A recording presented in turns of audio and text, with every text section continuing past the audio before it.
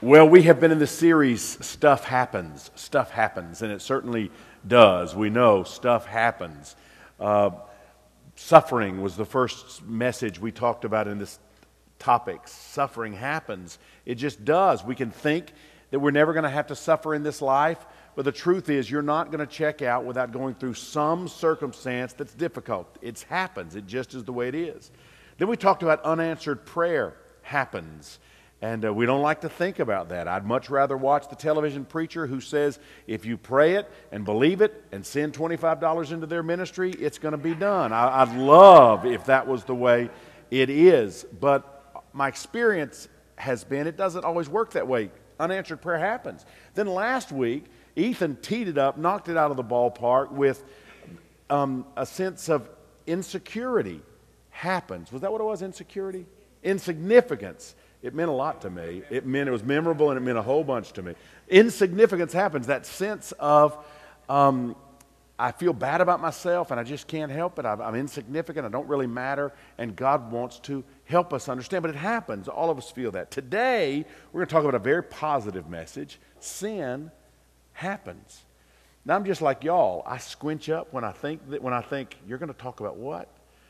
You're going to spend 30 minutes talking about sin.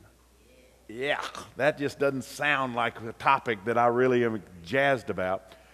But it can be for us a real life-changing experience if we understand when sin is discovered in our lives, there is something wonderful that can happen that will allow us to deal with it. Sin happens. It does. It's a part of our wiring. But we don't have to live that way the rest of our lives. Let me start with a scripture in Philippians chapter 2. This will be just kind of a place to launch from. Philippians chapter 2, the Apostle Paul says this, "Therefore, my dear friends, as you have always obeyed, not only in my presence, but now much more in my absence, continue to work out your salvation with fear and trembling. For it is God who works in you to will and to act according to his good purpose. Two phrases I want you to kind of hang your hat on just for a moment. And the first is this: continue to work out your salvation. And then the next phrase, for it is God who works in you to will and to act according to his good purpose. Here's the idea. This is not work out like go figure it out. However you can figure it out, just go figure it out.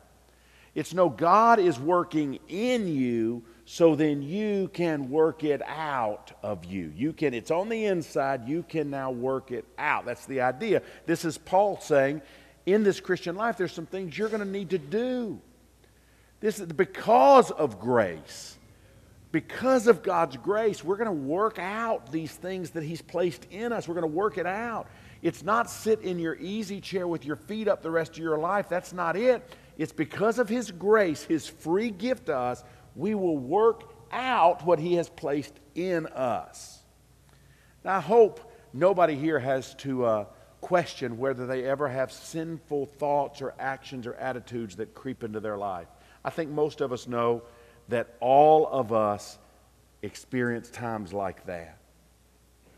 Here's a little story that I wrote just because I thought maybe it would identify with someone here.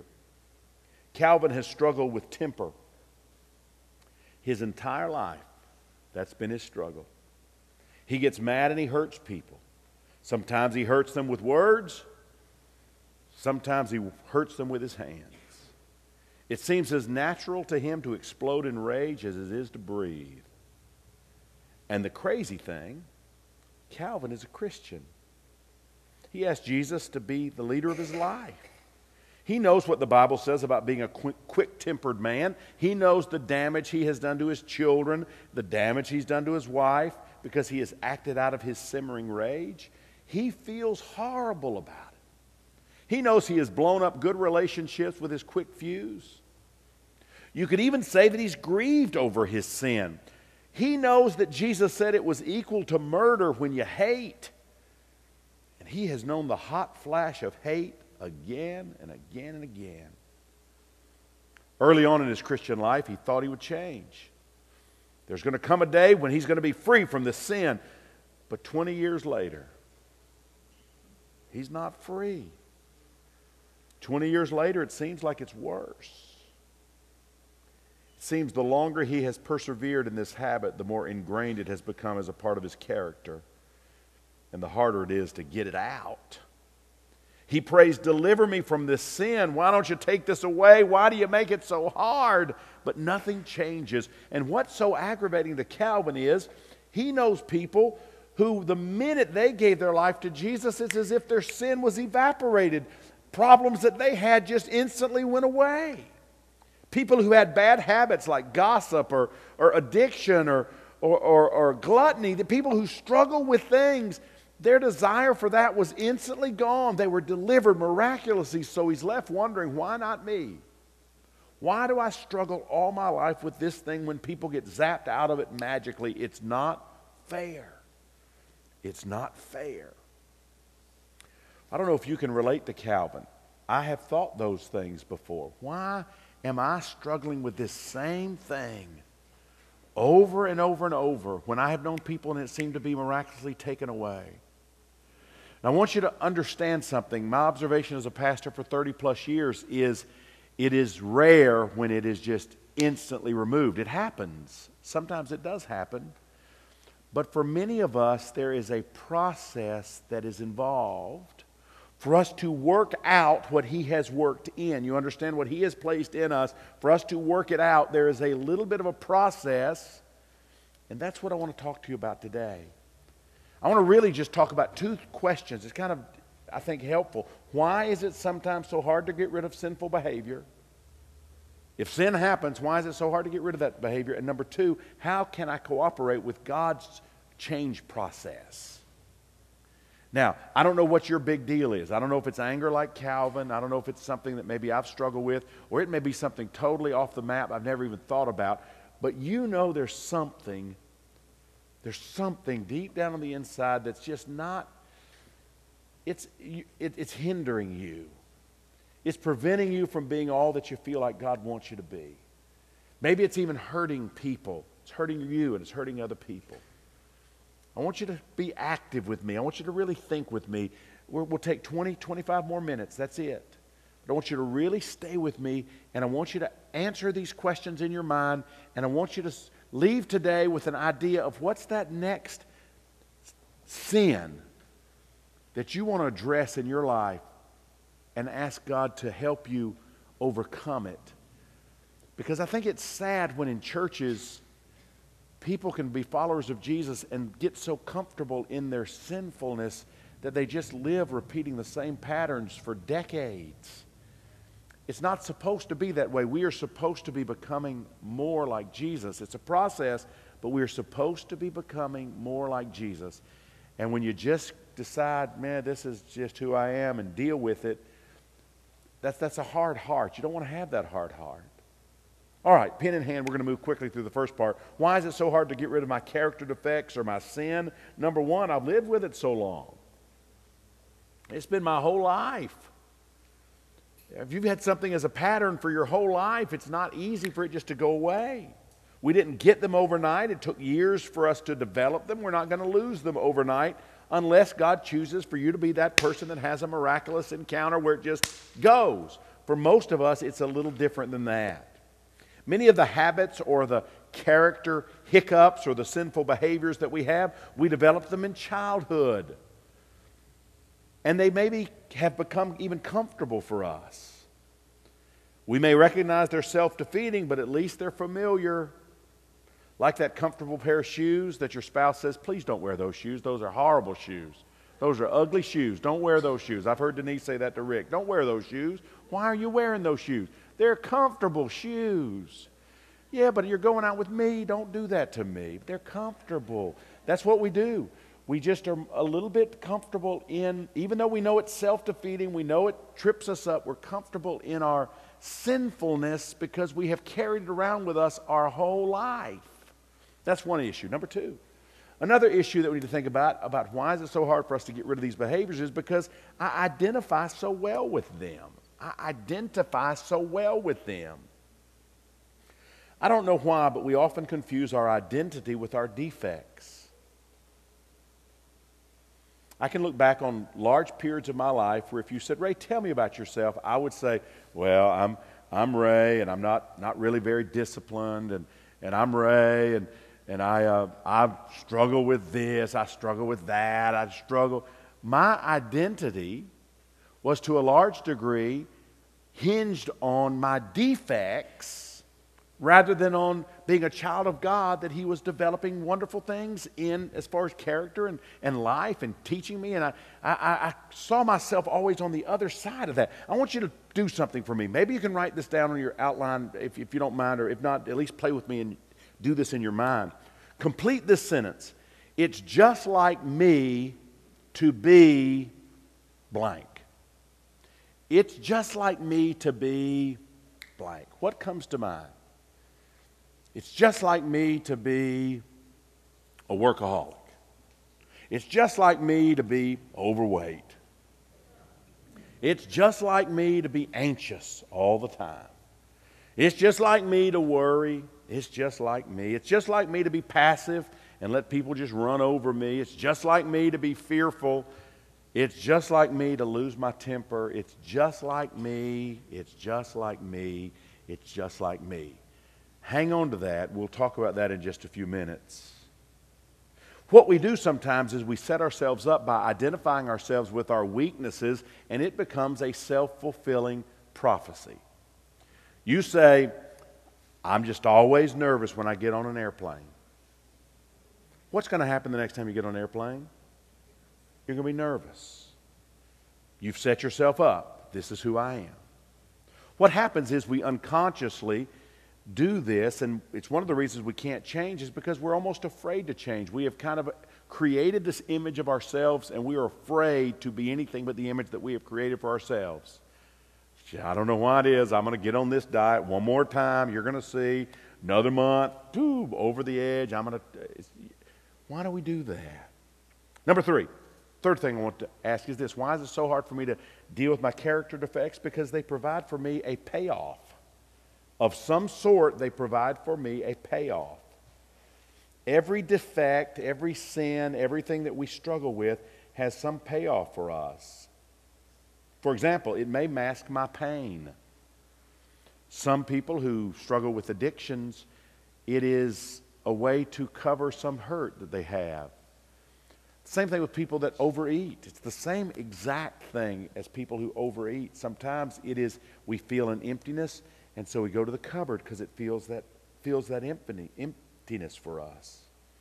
Sometimes it allows us to compensate for guilt. Sometimes it gets us attention. Sometimes it gets us attention, and we feel like bad attention is better than no attention at all. Sometimes my defect allows me to control people. I've known people who had temper problems, and their bigger issue was they exercised their temper because they liked to be able to control the situation, and they kept everybody on eggshells because you never knew when they were going to rage. Because you never knew when they were going to rage, they just kept everybody. They were able to control everybody. Anytime a negative behavior is repeated in you, yourself, your kids, anybody, even though it's self-destructive, it seems to me there's always a payoff. Number 4. Why is it so hard for me to get rid of the character defects in my life? Because Satan so easily discourages me. Now, I know he's a liar, but there have been decades that he has easily discouraged me. The Bible says he is the accuser, and we know that's true. He is the one who is constantly suggesting negative thoughts into our mind. He's the one who says, that'll never work. You can't do that. You're not going to change. You come from a long line of people who couldn't change. You're certainly not going to change. He always says negative things. He says, if you try to change and this is not going to work, you're going to end up being more crazy than you are right now. Why are you even going to bother with it? That's what he does. But the Bible says he's a liar. And the Bible says the truth shall set us free. But it's one of the things that holds us back. All right, that was the first question. Why do I struggle so much with these things? Here's the second question. Can I gain victory over things that have long tripped me up? How can I gain victory over things that have long tripped me up? This is where you're going to have to be active. You got to think. I don't want you thinking about I wonder what Ray's sins are. Let's guess what his are. I I want you to be thinking about what yours are, okay? Mine are really nothing. Not really. But anyway, I mean, we all have sins, right? I want you to think about what yours are. Romans 12:2 is a key verse for this whole section. Romans 12:2 says this: don't conform to the patterns of this world, or the pattern of this world, but be transformed by the renewing of your mind. Do not conform to the pattern of this world, but be transformed by the renewing of your mind. Your thoughts, big principle, your thoughts, what you believe in your brain is your autopilot for your life. If you want to change your life, you've got to change the way you think. The Bible says it like this: your thoughts determine your feelings, and your feelings often determine your actions. We've got to change the way we think. Now, here's the big picture for today, all right? If you are in a boat and it has autopilot set this way, and you're in this boat and you're saying, okay, I don't want to go this way anymore, but the autopilot's set this way, you can turn that boat and you can say, this is great, I'm going this way, we're doing good. But what you find is, if the autopilot is not off, it is really painful to pull against the autopilot. And eventually you say, okay, that's no fun, we're just going to go back this way, all right? That is exactly what happens in our hearts, in our lives. We have an autopilot that says, I'm always going to be the guy that messes up. I'm always going to be the guy that makes the mistake. I'm always the guy that's a relationship ruiner. I'm always this guy, this guy, this guy. I don't want to be this anymore. I'm going to have New Year's resolutions. I'm going to do better. I'm going to stick to my diet. I'm going to do all these great things. It's going to be, just watch me, watch my smoke. I'm going to do so good. Golly, I'm so tired. I can't do this. I'm just going to go back and do exactly what I've always done. That's exactly how it works. So the Bible says we have to transform our mind if we're ever going to see anything really significant happen. It's not about a resolution. It's not about willpower. It's about totally having a change of what your autopilot is. Now you say, well, I don't know if I understand this. Remember when I asked you to fill in the blank? It's just like me to be blank. It's just like me to be workaholic. It's just like me to be a killer of relationships. It's just like me to get off the diet. It's just like me to be anxious. It's just like me to be passive and let people run over me. It's just like me. Whatever you filled in that blank with, that is your autopilot. You get it? That's the autopilot. That autopilot has to be changed before you are going to ever see victory. It will not happen unless you change the autopilot. So, I'm going to give you seven quick thoughts on what needs to happen for this to take place. Write it down. Number one, how can I gain victory over things that have long tripped me up? I need to focus on changing one thing at a time. Focus on changing one thing at a time. If you say, golly, I love this message, I got 32 things I want to change about my life today, 32 things, and I'm going to have it fixed, you're not going to do good. You're not going to do good. It's not going to work that way. What you've got to do is say, God, what's big? I mean, I know they're all big, but what's the first one I can get my arms around? And then begin to think about that one. Begin to think about that. Be specific. God, this is what I want to work on, my anger. Or God, this is what I want to work on, my anxiety. This is what I want to work on. I know I'm a controller of people. Or this is what I want to work on, my gossip. I'm a gossip. And by the way, let's never think that those are little sins and the other sins are big sins. Gossip in the Bible is called, it's right up there with murder. It's a big, big, big deal. All right, number two, how can I gain victory over things that have long tripped me up? Learn to focus on victory one day at a time. One day at a time, sweet Jesus. That's all I'm asking for me. Give me the strength to do every day what I have to do. Anyway, it's a great old song, one day at a time, one day at a time. AA understands that. People that have had victory in their walk of sobriety, have understood, I don't know what's going to happen tomorrow. I'm not making a promise for next week. I'm not telling you I'm never going to take a drink the rest of my life. The man who's walking in sobriety, who struggled with addiction, he'll tell you, I'm not making a promise. I don't know. But I know today, I'm asking for God's strength to be able to walk in sobriety today. And tomorrow, I'm going to ask for God's strength to walk in sobriety tomorrow. You understand how helpful that is? One day at a time, one day at a time. Jesus taught us to pray, give us this day our daily bread. In other words, I got to depend on him today. I can't just, he's not going to give me a truckload of it and then say, don't think about me anymore. He's going to say, ask every day and I'll give it to you. Jesus also taught us, Matthew 6:34, don't worry about tomorrow. Each day has enough troubles of its own. Deal with today. Deal with today. Rome wasn't built in a day. Character is not built in a day. Character defects aren't removed in a day. It's a process, but it's one day at a time. And don't set a deadline. How many of us have said, boy, I'm going to be in the best shape of my life by such and such a day? Don't do that. It's a process. You don't know how long it's going to take. It's a process. You just want to be moving in the right direction, every day getting stronger, depending on God for today. Depending on God for today. Number 3, how can I gain victory over things that have long tripped me up? Focus on God's power, not willpower. Focus on God's power, not willpower. We saw willpower. You'll never forget, willpower is turning the boat. Okay, that's willpower. Now, some people seem to have more of that than others. And I applaud them. I salute them. There are some people that just have it. I mean, some people, and they can be self-righteous about it, quite frankly. Some people they've never eaten anything wrong. They just eat healthy, and they're just wired that way. But for things that really are core issues for us, willpower is not enough. It's not enough. Resolutions are simply forcing the boat to go one way when everything else in the boat wants to go the other way, and pretty soon you get tired. The Bible is interesting. The Bible says, Jeremiah says this, can a leopard change his spots? The answer is obvious. A leopard can't change his spots. But Paul would say in Philippians chapter 4:13, I can master anything with the help of Christ who gives me strength.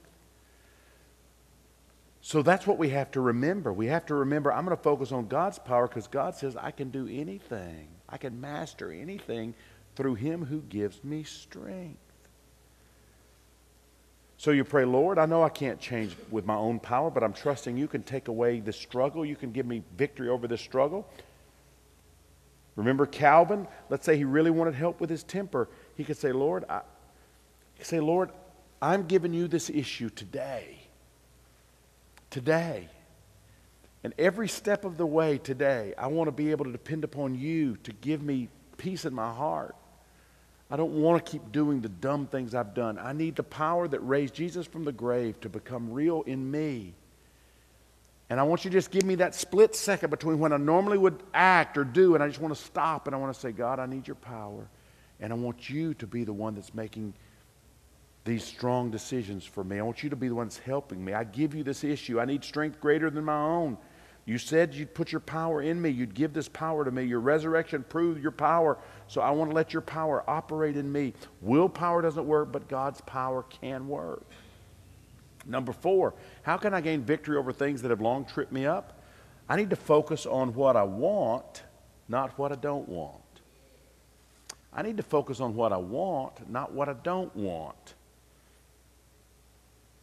Philippians 4:8, we use this about every week. It's just one of those verses that can be used so many different ways. Fix your thoughts on what is true and good and right. Think about things that are pure. Think about all you can praise God for and be glad about it. Paul is saying focus on good things, not bad things. Focus on good things, not bad things. Whatever you focus on is what you're going to move towards. Whatever you focus on is what's going to dominate your life. If you focus on bad, it's going to dominate your life. If you focus on what you've been, it's going to keep dominating your life. If you focus on what you can be and what God wants you to be, then you're going to move in that direction.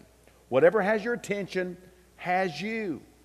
If you say, I'm not going to think about sex, I am not going to think about sex, I'm not going to think about sex, I'm not going to think about sex, guess what? You're busted. You're thinking about sex all the time. That's what you do. So I don't want you to do that. I want you to think about what God, the future he has for you, not the past. I really worry about counseling that is always geared towards go back to your past. Tell me about your childhood. When were you potty trained? I mean, who cares about all that stuff? Maybe you have hurts in your past. Deal with those hurts. I'm not saying that, but I'm saying the power of your future is a stronger power for change than understanding your past. Understanding your past, we're never going to fully get that. That's a lot of ups and downs and goods and bads. We're not going to get it. But we do have a chance if we move forward, moving towards something that's going to be very helpful. Now, here's an interesting thought, I think. Instead of resisting, I want to suggest the Bible teaches us to refocus. You say, well, the Bible says resist temptation. No, it doesn't say resist temptation. It says resist the devil. Resist the devil, but if you spend your time trying to resist temptation, my observation is whatever you resist, persist. Whatever you resist, persist.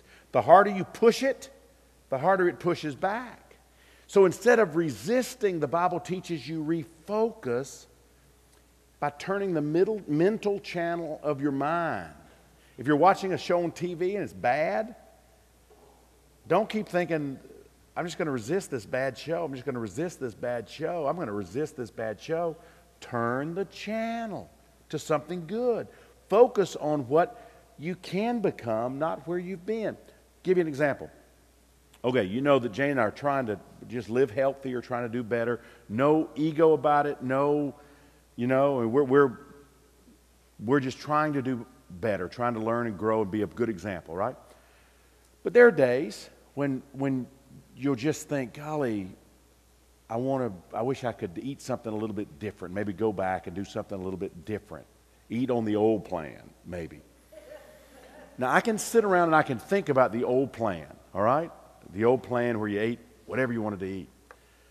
And the more I sit and think about it, I will be at Krispy Kreme. I tell you, in a couple of hours, I guarantee I'll be at Krispy Kreme. Or we can say, hey, you want to go to Piedmont Park and do a quick walk? When we refocus, you know what happens? After that quick walk, then we go to Krispy Kreme. No, we don't. We don't go. The old Ray, we'd go to Krispy Kreme. But now we don't go to Krispy Kreme. Why? Because we refocused our attentions. That's critical for you. Don't resist it. Focus on it. Be obsessed with it. Think about it all the time. Turn your attentions to something else. And what happens is you'll begin to have victory. Number 5. How can I gain victory over things that have long tripped me up? Focus on doing good, not feeling good. This is going to be key. Focus on doing good, not feeling good. Galatians 5:16. So I say, live by the Spirit. Just do it. Live by the Spirit. And you'll not gratify the desires of your sinful nature. If you do the right things, your feelings will eventually catch up with you. If you wait until you feel like changing, you will never change. The devil will make sure that you never feel like it. Now here's something, this is one of those things that you may want to write this down. It's always easier to act your way into a feeling than to feel your way into an action. Now this is profound, it is. It is always easier to act your way into a feeling than to feel your way into an action. I used to say to the boys, action precedes attitude. I don't feel like doing it. Did I say anything about feeling like doing it? Action precedes attitude. Do it. It'll catch up. It'll be all right. Action precedes attitude. Same thing we used to say, move a muscle, change a mood. Move a muscle, change a mood. It's okay. Just do it. Just do it. You walk through the parking lot and you see trash on the ground. Any follower of Jesus with the ability to see, you see trash on the ground, I would think that we know that God put us dominion over the earth and we want to pick up the trash, right? But I don't feel like picking up the trash. Pick it up. Pick it up. Put it in the garbage can. You'll think, after you do it, you'll think, I feel good about that. You didn't feel good at the start, but you just picked it up. You picked it up. Important for us to understand this little principle. AA uses a phrase. In one context, the phrase is really, really wrong the way AA uses it. I get it. AA uses this phrase, fake it until you make it. Now, I'm sure it does. I have never liked the idea that companies like Amway and companies like that, not knocking those companies, but they have used that, and sometimes it's like act like you're super successful and buy the car that makes you look super successful and do all of this stuff and fake it until you really are super successful. I'm not so sure I like that application of it, but I certainly like the idea that when I have issues in my life, I want to do those things that I know is right, and the feeling will come. Anytime you start trying to change a major part of your life, a major character defect or flaw or personality weakness, anytime you start trying to make a major change, it's not going to feel good at the start. And what happens is we say, well, this doesn't feel good. So I don't want to not feel good. So we go back and we do the very thing that's kept us in bondage our whole life. Let you in on this. Jane and I have not had sugar, processed sugar, in 4 months, 3 or 4 months, okay? The first 3 days, do you think that was easy? You think that was something that we loved? Do you think I wasn't walking around saying, I'm so depressed, I just don't think I can do this. I think I'm going to go strangle a cat or something. I'm so frustrated. I don't know what. I just feel like I'm going to die. I just feel horrible. But on the 4th day, we didn't miss it. Now this is no joke. I do weddings, and we're sitting at tables with people that are eating cake and they're eating cookies and they're wiping their face, and we're just sitting judging them. I mean, it's just we're thinking we don't need to eat that. It's just we feel so good, but it's not even a temptation to us because we got through that feeling stage. You've got to do what's uncomfortable for it to finally catch up and the feelings to finally come. If you overeat or you drink or you smoke, the first time you try to break the habit, you're going to feel weird. A smoker is going to say, I need to put something in my mouth. I've just always put a cigarette in my mouth. This feels so wrong. This is not right. And after a few hours, you say, forget it. I can't do this. But if you will just do it and feel funny for a while, let the action precede the attitude. Action precedes you feeling good about it. If you'll do that, things will catch up. Your behavior will end up driving your attitudes. Number 6, how can I gain victory over things that have long tripped me up? Focus on people who help me, not hinder me. Focus on people who help me, not hinder me. The right kind of people are going to help you. The wrong kind of people are going to hinder you. You know this. The Bible says bad company corrupts good character. But the Bible also says 2 are better than 1. And a threefold cord is not easily broken. And Proverbs 27:1 says, as iron sharpens iron, so people can improve each other. So you have to look around. You have to say, are people that I'm hanging with, are they lifting me up? Are they pulling me down? Are they lifting me up, or are they pulling me down? Number 7, focus on progress, not perfection. Focus on progress, not perfection. Some of you say, I don't think I can see the end of the tunnel. I've been following Jesus. I don't see how this is going to turn out. I don't see any dramatic change yet. It's a process. It's a decision followed by a process. Now, there are times when I felt like I was never going to get some victory in my life. But I just kept hanging on to Philippians 1:6, and I want you to see it on the screen because it gave me hope. Philippians 1:6 says this, and I am certain that God who began the good work within you will continue his work until it is finally finished on the day when Christ Jesus returns. Paul is saying to me and to you, I believe what God started in you, he's going to finish in you. It's going to be okay. What he has placed in you that you're working out now, it's going to be completed. You're going to get there. And can I be honest and let you know, things that were kind of tripped me up when I was in my 20s, that seems like so far ago to me. Things that were struggles for me in my 30s, it's like, golly, I can't believe that was such a big deal. It's not a big deal now. Things that were problems for me 10 years ago, that's not a big deal. God is giving me victory. The list is I still have things that need to change. I still have things that I know God wants to work in my heart on. There's still things that I've got a ways to go. But when I was in the middle of it, I didn't think I'd ever change. But what I've discovered is he really was working in me. He really was. I used to have trouble with anger. I used to really have trouble with anger. I mean, like crazy anger. Hot head, hot head. And now it's when people hear that, they say, no way. No way. It's true.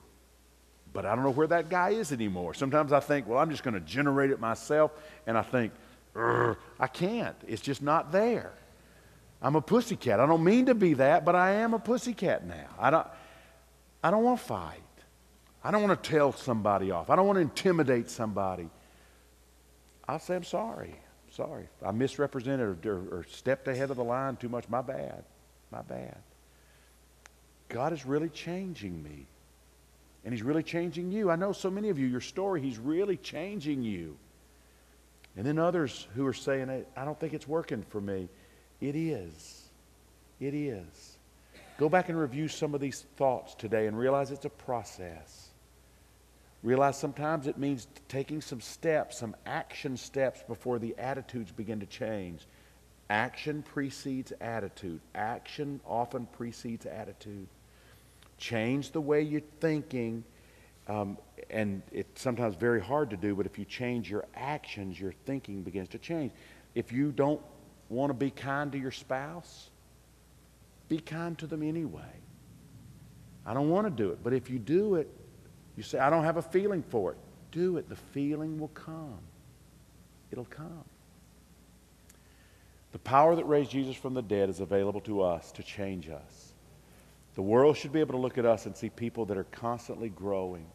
When God said in the garden, you take dominion over this creation, He meant that we were supposed to love the creation the way He loved the creation. We're supposed to take care of things the way He would want us to take care of it. And we're supposed to take dominion as well over ourselves.